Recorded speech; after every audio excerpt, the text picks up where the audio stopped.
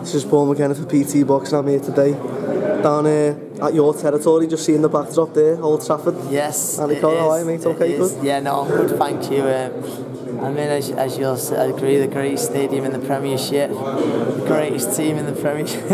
Close second behind Goodison. To be here. I like Goodison, honestly, I really like it. It's got that old... Yeah, it's got that old vibe, but maybe just a little bit too old now. I like it, yeah, no, I know people say that, but no, I really like Goodison, and that's not being serious. It's good, well, as long as you prefer Goodison Anfield, it's all good. Every day of the week, happy days. Press conference done today, face to face with, Linares, see what he's about, get to size him up. I don't know, did you see him when he fought Mitchell, or is this the first time you've actually seen him face to face? I mean, obviously I've seen the fight, but I mean, being up close, face to face, this is the first time I've seen him, and it's always nice to go and to go face to face with someone like that. And then I always like comparing it to how they look on the final presser. Yeah. On the final presser, it's always nice to compare it then to see. And I certainly know that with Ismail Barroso, the first presser, big shoulders, strong, big neck, and then it looked like his little brother at the next presser, do you know what I mean? So it's always nice to compare them two. But yeah, I think size-wise, I think we're very similar. We dress the same, as we've been told. And so, nice, listen, he seems like a nice fella, though. Cool guy. Obviously, there's a language barrier, but I've tried briefly, and he seems a real nice guy. Robert Diaz, who was over with, is a real nice guy who I've met when I was over in Vegas. You meet a lot of good people in boxing, and he's certainly one of them. Yeah, definitely.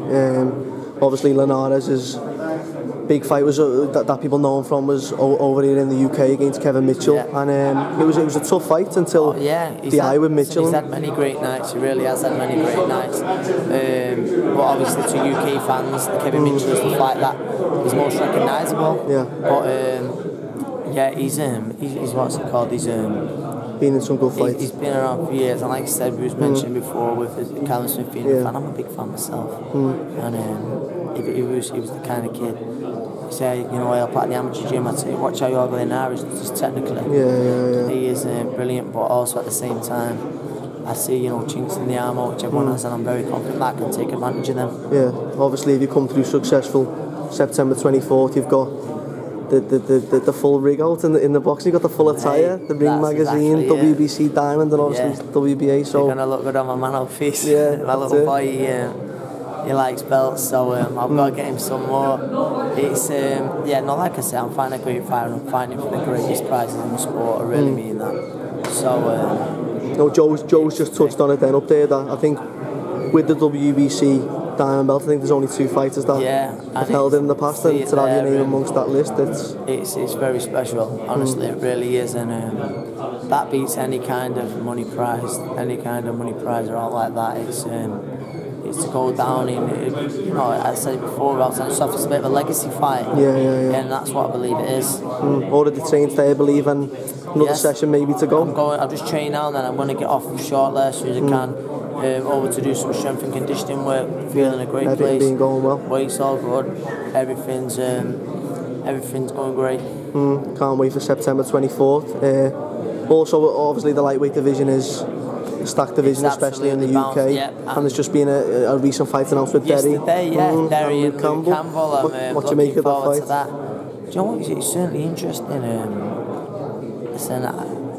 I think you weigh it up. Derry's just coming off fighting a southpaw.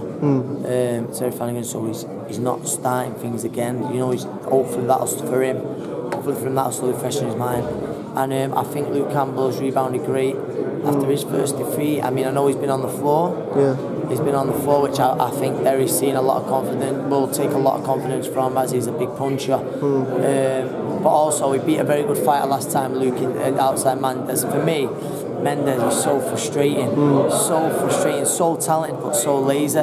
But I think Luke Campbell's is improving, and he did look really well after the knockdown, after the early stages, and I think Luke he lives there he does as well. He lives it. But if that's for an opinion, I do think my opinion would go with Luke. It's to win. I just felt last time out, Derry looked. I don't know. I think whether it was coming to the end of an hard career, I don't know, but he's been written off so many times before.